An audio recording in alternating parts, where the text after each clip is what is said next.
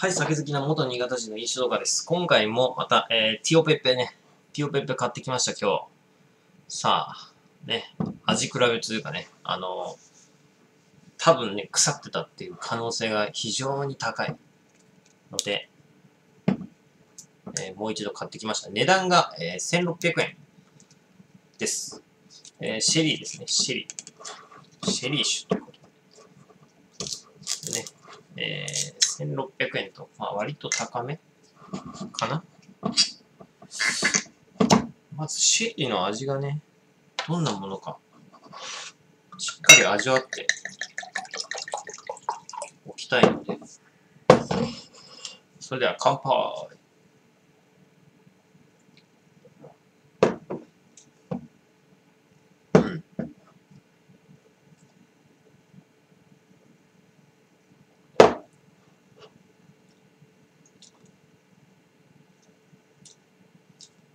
やっぱ腐ってたな。間違いなく腐ってた。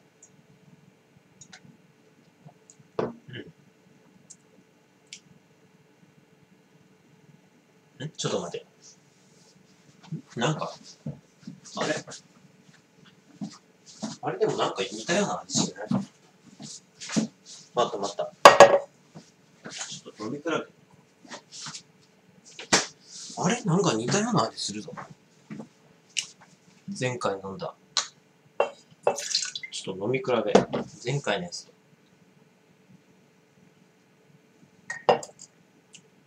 あ、腐ってます。これは腐ってるわ。全然味違うわ。臭い。これ確実に腐ってるわ。腐ってる。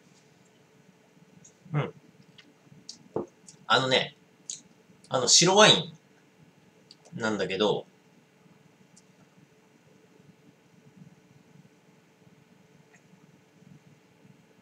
ちょっと独特の風味があるね。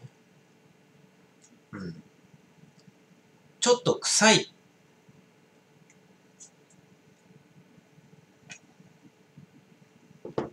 チャー臭い。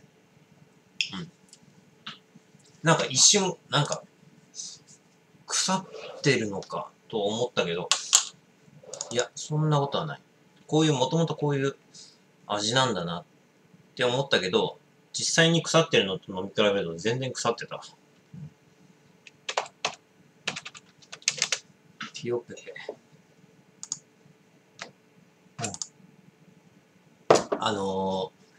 白ワインのちょっと臭いタイプの白ワインつうのかな。なんやろ。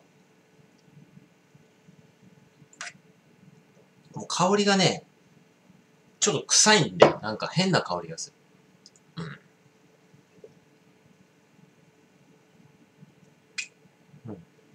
る。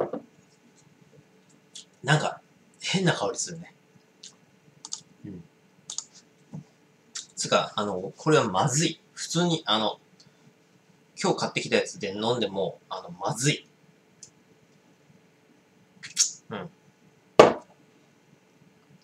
まずい。白ワインの方が全然うまい。白ワインに変な香りが追加されたような味するね。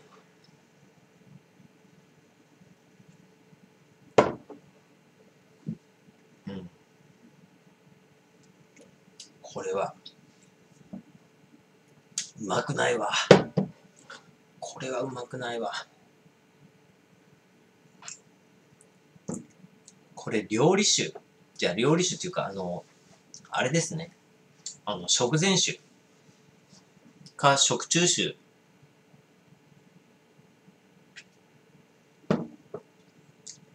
かな。にしてもなんか臭くてまずいな。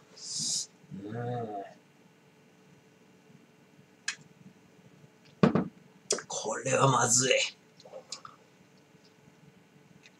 ゴンザレズビアス。なんだこれ。ゴンザレス。アルコール度数15度。シェリー。まず。はぁ。世の中にはこういう、なんか、一応これナンバーワンのシェリー、売り上げナンバーワンのシェリーらしいですけど、スペインにおける辛口シェリーナンバーワンって書いてあるね。まずいね。うん。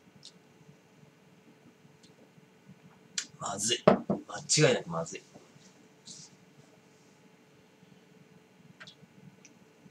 これはあかんわ。これはちょっとあかん。飲める、あれじゃない。飲めるっていうか、いや、きついわ。甘みなし。辛い。